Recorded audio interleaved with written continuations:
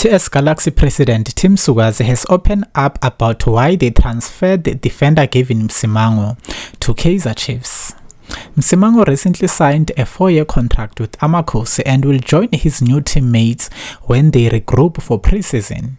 He becomes the second confirmed player to join Kaizer Chiefs after SuperSport United defender Tatayone Ditlhokwe.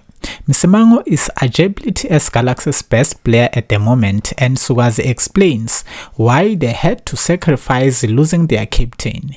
The Rockets boss say they are following Tottenham's best transfer policy.